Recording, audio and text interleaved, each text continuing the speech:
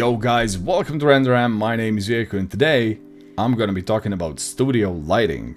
Now, there's tons of information out there on how to do studio lighting, and there's tons of high quality information out there. But is that information really matching your needs? Now that is the real question. Today, I'm gonna be showing you a way how I set up my lighting where I'm completely 100% aware of what I'm doing and what each light does, because the main issue that people usually do, you see this light setup, somewhere, you just toss in a million lights in your scene, you fire up your render, and it looks like a complete mess. You have like 50 different highlights, you don't know what highlight belongs to which light, you're just trying to tweak them all, and you're literally wasting time and spinning in circles. So I'm going to be showing you a method that I use which will make your life easier. So the object that we're going to be lighting is this booze crate. So as you can see in my scene, I have literally just that crate, a plane, and the camera, and nothing else. And now if I fire up my render, you can see that it is literally this. Now keep in mind, when it comes to studio lighting, it's super important the color of your background. I made a mistake a lot of times, too many times actually, where I would need to have a product that was supposed to end up on a completely white background, and I would be doing it, in Max, and I would have like something like a gray background or even black background, and the render would look really good, but once I've placed it on that white background in Photoshop, it looked like a complete disaster. So before starting anything, first determine your background, set that background in your Max, like in your rendering engine as a background, and start from there.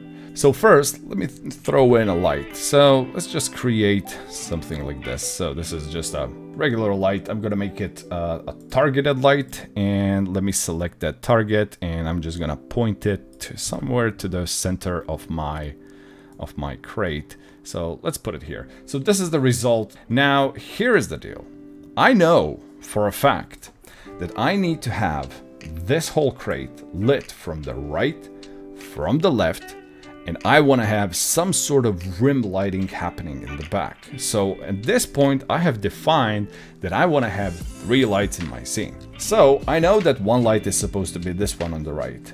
Let me first try to tweak that light solo. Let me just select this light and just move it around until I have some nice action going on in my scene. Let me just increase the intensity of the light.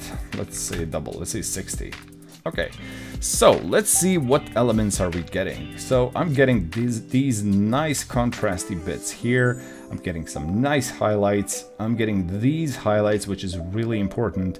On the other hand, I'm getting those. And as you can see, this part is like pressed in. So it's a really good thing that from this light, we're gonna be seeing like kind of, the shape of this whole element. But on the other hand, let's just try to experiment more and just move the light around just to see if maybe we can, capture some more interesting detail.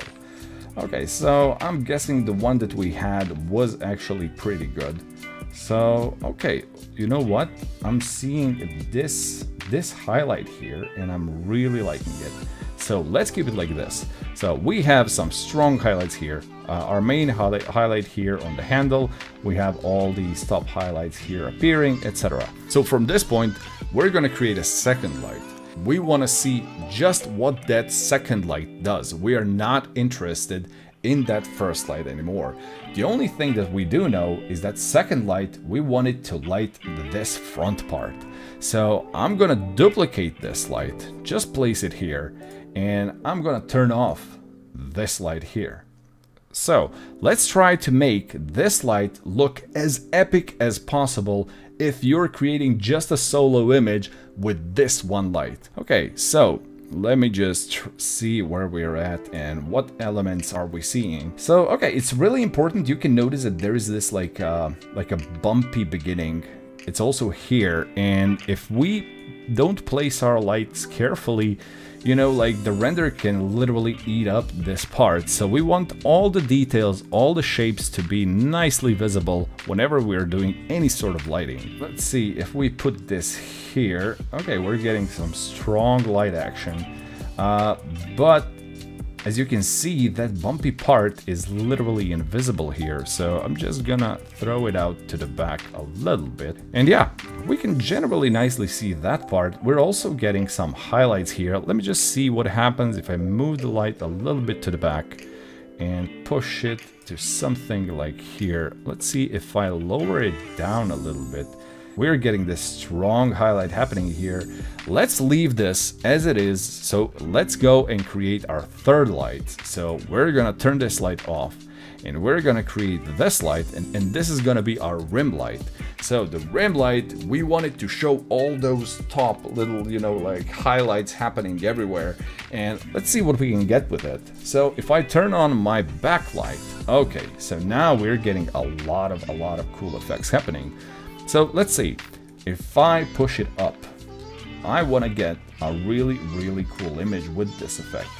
Okay, so take a look at this. When the light was down, you can see that all these parts, they were on a heavy highlight and they were literally burning. So they were almost identical as the background. So this is unfortunately not the effect that we want to achieve. Not to mention, all those highlights are actually blending the background with the tops of our handles, so this is also not the effect that we want to achieve. So let's just move it up and see where we will get to. As you can see, we're actually getting a lot of new light entering this whole thing. So if I go here and okay, now this looks nice. Now look at this. We are getting, as you can see, the edges are not burned or anything. You can actually see an actual edge of the handle, and we're getting these nice highlights. Not only that, we are getting all these edge highlights here appearing, and these look very cool. And you can actually see the complete shape of our crate, and this is definitely a bonus. So let's see where we're at now. The only downside that I have here is I don't think we're seeing too much of this light. So this part is kind of dark. So let me just see if I can maybe do something with that part. So if I kind of move the whole thing to the right. Okay, now we're getting much more light. Let me just increase my light a little bit, just so that it covers much more area. Now, let's see where we at. So I'm gonna try and turn on all three lights. So here I can just turn on all of my previous lights. So just as a reminder, we made this light, we made this light, and we made this light. The whole point is, you know, try to keep your lights as low as possible. You know, don't overcomplicate stuff. And whenever you add lights, make sure to get the most of that light that light can offer. So try to get all those super nice highlights happening everywhere on all the right places. You know, literally try to make like 3 epic images. Image from light 1, light 2, and light 3. All those 3 separately needs to look cool. So if you combine 3 cool images, you're gonna get a mega cool image. Maybe. If we turn on all 3 of them, now this looks really nice, but we have some issues. So I think that this top highlight, we know where this highlight is coming from. It's from our rim light. The other issue is this part is really dark, and those fronts of the handles are really dark. So if you want to tweak your lights, try to see if you can maybe fix it with the lights that you already have. Don't just randomly throw in lights. So let's see where we are at. So let me first tweak that rim light. I don't like this massive highlight happening. So I'm just gonna go to local here and I'm just gonna lower it down a little bit. Okay, just to make it a little bit smaller. We can still see the edge, which is good. Everything is nicely lit. That is also good. Now, when it comes to that front part, I think we will need to add another light. So the light that we're going to be adding is going to be the light that's going to be affecting this part. I want to see a really nice highlight here, and hopefully that highlight or that light will cover up for these dark areas. So let's take this and move it here, just clone it. At that point, I'm just gonna turn off all of my lights because this is the only light I'm having an issue with.